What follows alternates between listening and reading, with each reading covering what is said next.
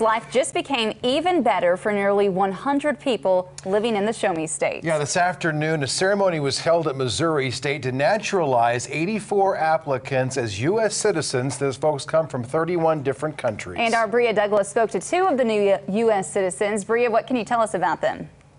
David and Heather, one is a woman from Mexico who has worked for 10 years to become a citizen, and the other one is a man from the Ukraine. He's waited for 5 years to become a citizen. Both tell me that today's naturalization ceremony is exhilarating.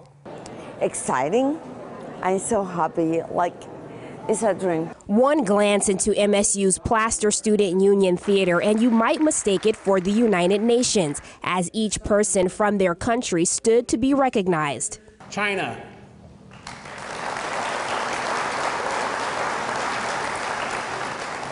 El Salvador. 84 people from 31 countries gathered with one pursuit: to achieve the American dream. Today we celebrate making our country stronger. And we make it stronger by welcoming people of talent, energy. Landis Orozco is one of those people. Originally from Mexico, she's waited 10 years to become a U.S. citizen. She wanted to live in America to escape her country's poor leadership. Mexican government is not really good, so the people who live in Mexico really want something different like America. Orozco says President Trump's position on immigration and illegal immigrants doesn't bother her.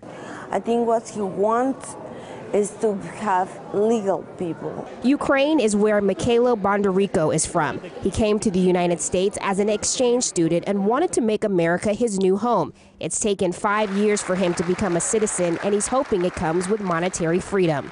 Financial opportunities much better than in Ukraine, and if you're a hard worker, if you're doing your job, you can achieve anything here. I want to study. I want to go to the college.